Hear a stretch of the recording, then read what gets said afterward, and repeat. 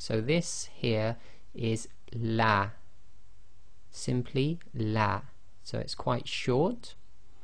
Now I'm going to rewrite this. So this is written with a lam with a fatha, and we've added the alif to it, so now we've got lam alif, and this is known as a long vowel, or it makes the sound too long, and we'll cover this in a lesson in a later lesson where we'll concentrate on the long sounds. However, for now, if you just remember, this is actually too long. So we have on the right hand side we have la, and on the left hand side we have la, the first one being one long and the second one being two long. Now in grammar, the single length la is used for affirmation, i.e. to affirm something, and the two length la is used as absolute negation. So when you say la, it means absolutely not, and when you say la, it means effectively there is. So if you say your shahada and you say la ilaha, so you make the first la one long, you are saying there is a God other than Allah subhanahu wa ta'ala. So you have to be very careful. What you should be saying is la ilaha, because you're doing absolute negation. There is no God other than Allah subhanahu wa ta'ala. So you can see here, just by getting your lengths wrong in your shahada, you could be effectively saying the opposite of what you should be saying. So this is why lengths are very, very important, and the la and the la in your tajweed is very, very important, because most of these sentences they're used for are either affirmations or absolute negations.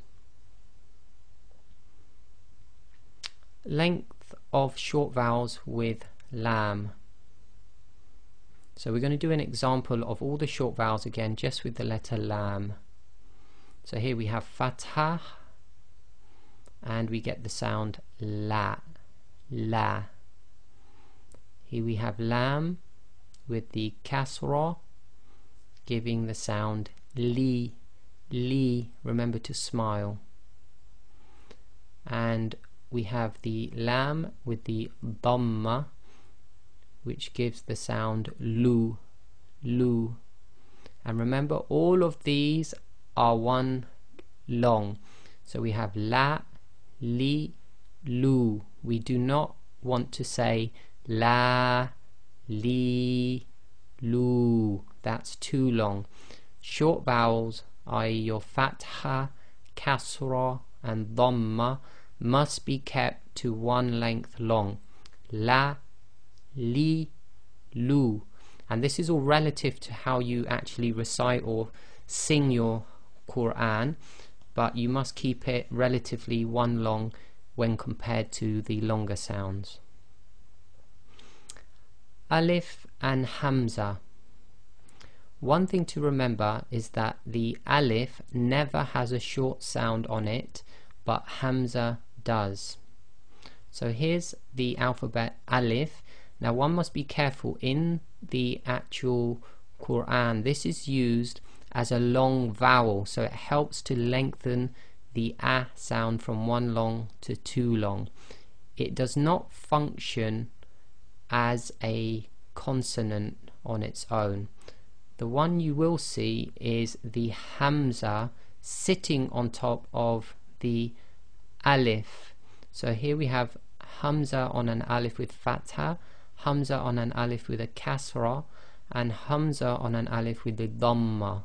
So you will never see these short markings, i.e. the short vowel markings, on top of an alif.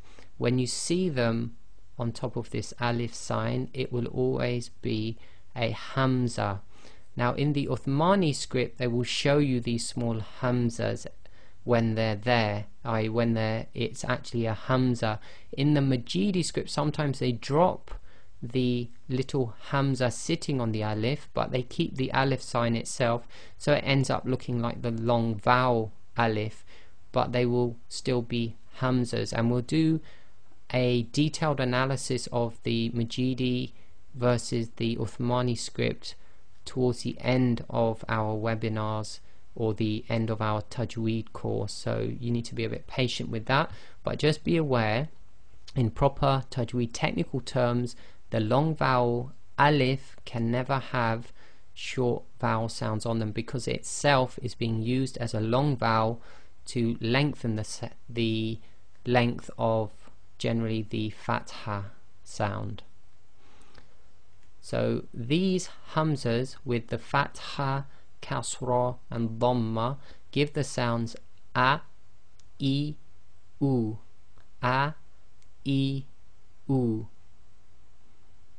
and this is hamza on its own. So this is a. Now for this example, we've drawn the little hamza above the alif when it carries a kasra, and that's just to get you used to hamza sitting on an alif. We'll see later on when we do this in more detail, this little hamza will switch and it will be underneath the alif. So normally when you have the hamza and alif with a kasra underneath it, the hamza will move to the bottom of the alif. So we've just drawn it here just to keep things simple at the moment. So in correctly written letters, this hamza will be at the bottom when you have the kasra on it. The hamza will be on top of the alif if it carries a fatha or a dhamma. When you have the hamza on its own, it can have the fatha, kasra or dhamma on it. So we've just drawn one example here giving a. So again, these are all hamza. A final note on the short vowel fatha. In this lesson we have only introduced the short vowel sound, so we haven't really done a proper analysis of those short vowel sounds on every alphabet. We've only just touched on it, so it's just an introduction to get you used to what the short vowel sounds are. In the future lessons dealing only with fatha, so we're going to have some lessons that are very in depth on the pronunciation of fatha with other alphabet and how it is applied to each alphabet, we will see that it can give slightly different sounds than a to letters. So this is one thing to be aware of. When you're putting the fatha on top of alphabets, the sound will actually not always be an a sound, and we'll cover that in the lessons later on, and it's something to do with what we call tafkhim and tarqiq, which is fattening and thinning of some of the alphabet letters and their sounds. So in conclusion, we have learnt what fatha, kasra and dhamma are and how they function. We know the importance of pronouncing the short vowels with the correct sound length. In future lessons we will learn how to pronounce the entire alphabet with each short vowel.